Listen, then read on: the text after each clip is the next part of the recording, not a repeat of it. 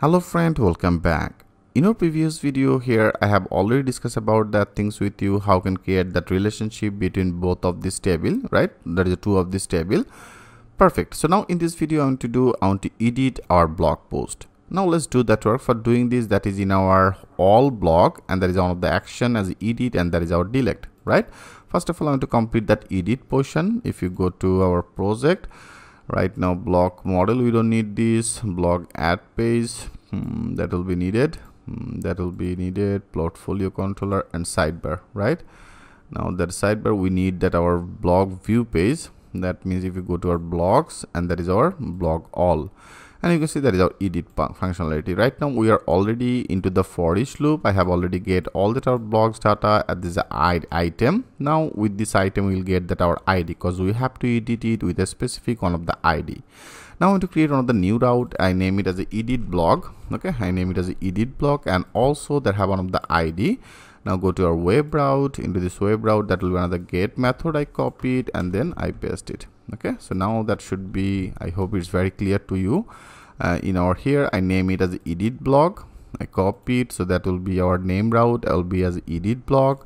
I make it as edit blog, and also after that here we have to pass one of the ID, right? I simply pass one of the requested ID, and I want to create one of the new method. I want to create another new method as edit blog. Okay, now I want to create our edit block method in our home block controller. Now go to our block controller. Here after this, I want to simply name it as a public, and then function, and then our edit block. So into this edit block area here, that should be our same functionality. I pass on the ID.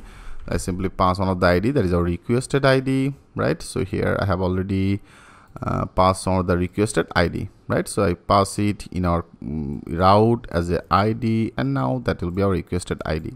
And after that, what exactly you have to do? We have to simply get this data. So that will be the same. If you go our blog post, I have already covered a lot of the time, right? That is our all blog. I copy it, and now here I paste it.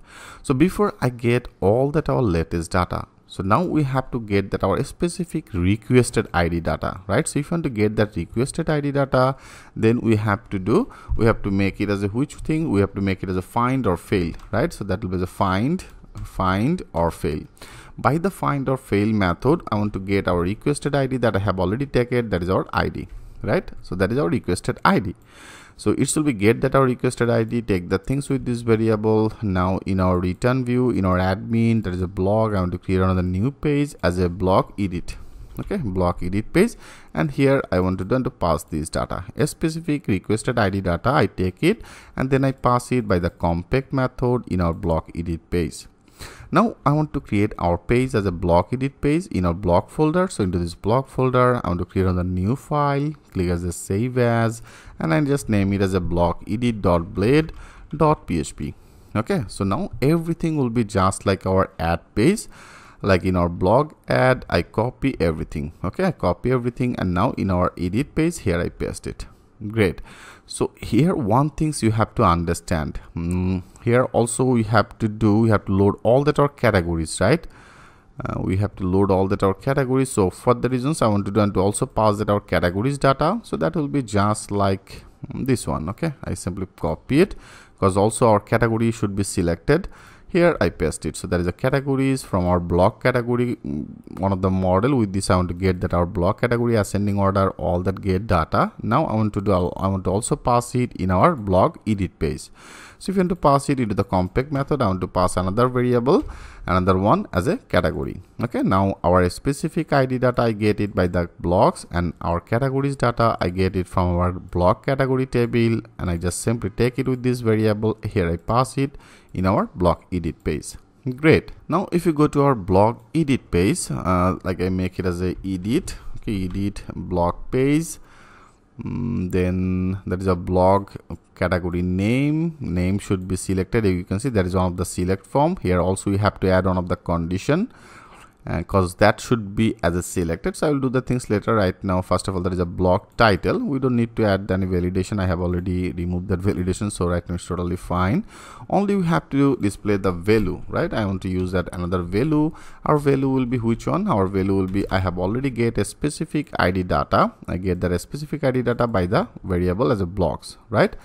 So I have already passed it in our blocks edit page. Now with our blocks, that is with our blocks, I want to access our field name. Our field name, if you go, that means our title should be displayed, right? This is very simple process. If you go to that structure, field name as a block title, I copy it.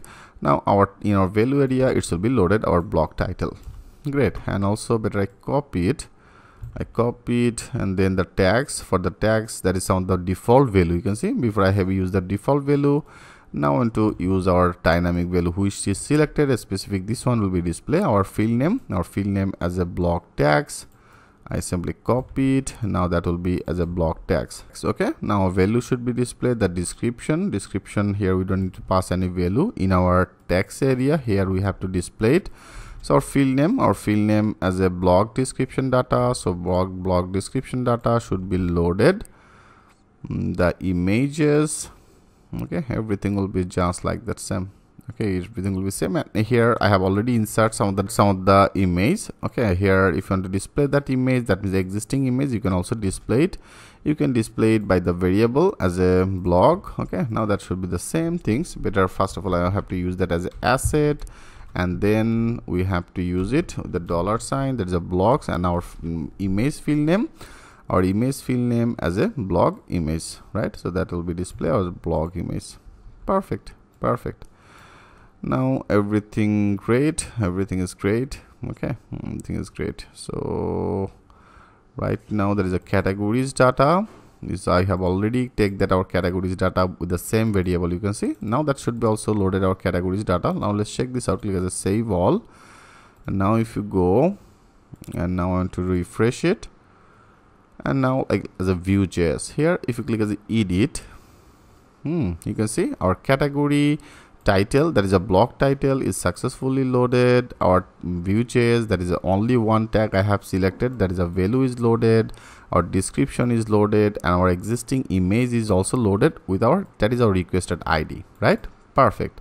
But here one thing, so you can see our all that category is loaded. That means our block category is loaded. So for a specific this requested 3, I have also selected one of the specific category name, right? So now that should be also as a selected, right? So here if you want to do this work, we have to add one of the condition, right? We have to add one of the condition. Our condition will be which things? Our condition is very simple, like when our blocks, so there is a blocks table, there is one of the category block category ID. When that block category ID will be matched with our block category table, that is the ID. Okay, that means like as a 3, when that will be matched with our 3, then that will be selected. Okay, so I want to put this condition like here. That is our category name, right? So I want to put on the condition in particular that area. Like first of all, I simply loaded that condition. Condition will be our, I have already get our categories data. You can see I have already get all that our categories data, pass it by that category variable, and here there is a category as a cat, right? So now with this we are able to access our block categories table field, right? So I want to access it. So I just simply loaded with the cat. With this cat, I want to access our block categories table ID field. So okay, so that is our ID. I want to access that ID. Great. When this ID will be equal, okay, when that will be as equal, which one? When that will be equal, our block table, there is a block category ID, right here, when it will be matched. So all that our block data I have already get it, a specific requested ID I have get it with the blocks, right? I have also passed it into the compact in our edit. So now if you want to access our block table, that is block category ID field, then we have to access it by the block, right? So now I want to copy it.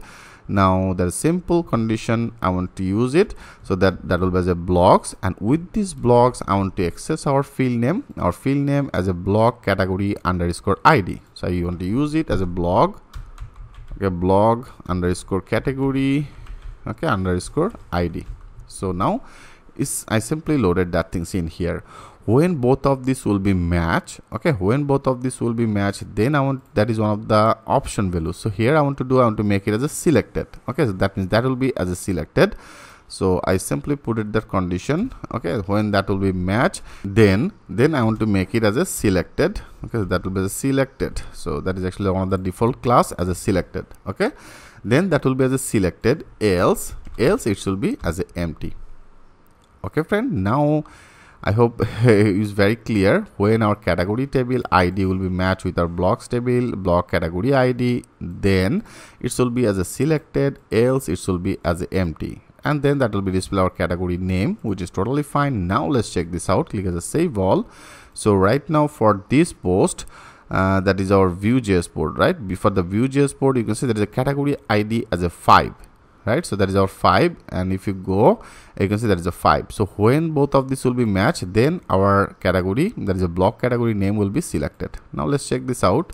If you now go to our project, now that should be selected as a Vue.js. Now click as a refresh. You can see it's now successfully selected as a Vue.js. If you go to our another post, now go to our all blog. Like right now, that is our React. Okay, so now if you click as edit, yes, you can see it's now successfully selected as a React. Our title is selected, our tag is selected, our description here I have already updated that bold. Now you can see it's also successfully loaded, and that images. Perfect. So now friend, we have to update it, right? So better I want to change that our menu name, so that will be, that is our button name will be as update. Okay, I make it as update block data, and also from here we have to pass our requested ID, right? So that is another requested ID. So if you want to pass it, I have shared both of this with you. You can pass it in our route area, rather than you can pass it into the input field. So better I want to use it now as an input field. Our type will be as a hidden type. I name as a ID, and also here we have to pass that value ID. So I have already get our specific ID data with the blog, right? So that is our blog. So now with this blog I want to access our ID, right? So with this blog I want to access that ID. Perfect. So now I want to click as a save all, but I want to continue this process. In our next video, I'll work for our form. I have to create another route for the update. I hope friend, every part, every concept is very much clear to you, but you have to practice it. Okay, so in our next video we'll complete our update portion. So thanks for watching. I'll see you in the next video.